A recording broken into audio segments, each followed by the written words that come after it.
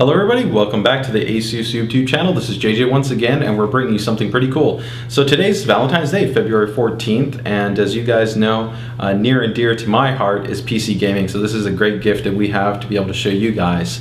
We've gone ahead and pinged our friends over at EA and BioWare, and they've sent us actually over the demo for Mass Effect 3. So this has been something that's been gestating for quite some time. So for you guys that are interested in the exploits and the adventures of Captain Shepard, we're going to be actually showing you a little bit of the gameplay, what the demo looks like, as well as how it runs on a awesome new system that we've gone ahead and set up here. So we've gone ahead and put together some pretty choice components to reflect this flagship title that's coming out from EA and BioWare. So we've got our brand new Rampage IV Formula motherboard.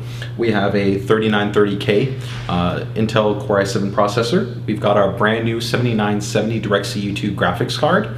And we've got that all set up to run here on our brand new 2560 by 1440 QHD High Definition panel. So this guy's not yet out on the market, unlike the rest of the other components that we've just noted here, but we wanted to give you an actual kind of a preview of what this gameplay is going to look like at high resolutions exceeding 1080p, because that's where definitely a card like the 7970 is going to be able to shine.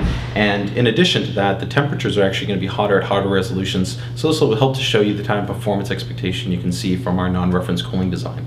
So let's go ahead and jump over to the desktop, and we're going to first take a look at a piece of software that we have on our system called GPU Tweak, which is shipping with our 7970 and 7950 graphics cards.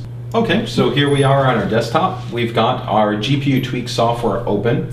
As you can see, we've got a lot of different panels available to us right off the bat. And the first one that we actually want to go ahead and take a look at is right here in the top left part of the actual monitoring screen. This is letting us know the actual idle temperatures for the card. So we can see right now we're essentially at an idle temperature of 30 degrees Celsius. So card's running very cool. It's very quiet, as you can see. We're solid, we're good to go, and we right now are running the card pretty much at stock parameters. So that's been confirmed here by the integrated GPU-Z module. Now, one of the great things about GPU Tweak is its easy ability to go ahead and overclock the card. So before we go ahead and jump into Mass Effect 3, we want to go ahead and bump up the performance a bit more. So we're going to go ahead and unlock this and switch it into advanced mode. And from there, we're going to go ahead and clock up the card a bit. So we're going to go ahead and jump up to 1100 megahertz for our core clock. And for the GPU voltage, we're just going to bump that up a bit as well. So let's go ahead and set it to 1150. Okay. And we've now successfully overclocked our card. Super easy, very basic, no complications. And the fan speed, we're going to go ahead and just leave that to automatic, because our DC2 heatsink and fan assembly is going to go ahead and take care of us there. So from here, we're now going to go ahead and minimize this. And we've already got Fraps open to go ahead and monitor some gameplay and to record some gameplay for you guys. And we're going to jump straight into the demo. Okay, so we've gone ahead and gotten to the actually first part of the in-game play here in Mass Effect 3's demo. And as you can see, we're set to 2560 by 1440, and we're going to go ahead and actually record some of this gameplay for you guys, so you guys will be able to check this out. Look out! How do you stop something so powerful?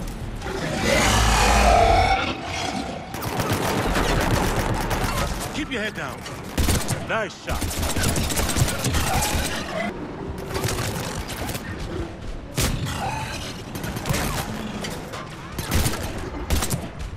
Okay, so that gives us a little bit of a preview of what Mass Effect 3 is going to be looking like.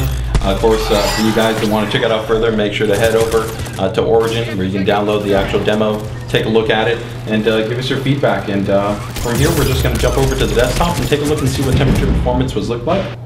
And we'll go ahead and open up here our GPU Tweak, and we can see here that a GPU Tweak, the highest that the actual temperature reached, even with our overclock configuration at 2560 by 1440, was only 58 degrees Celsius. And as you heard, the system was essentially inaudible. Overall, the footprint in terms of the acoustics was the same at idle as it was under full load operation. So this really goes to show you that actually our DirectCU II design, as well as the efficiency from our non-reference VRM, like our DigiPlus power design and our SAP power component, is really giving you a great experience when you're talking about gaming, especially at upper end resolutions and taking into consideration overclock configurations as well.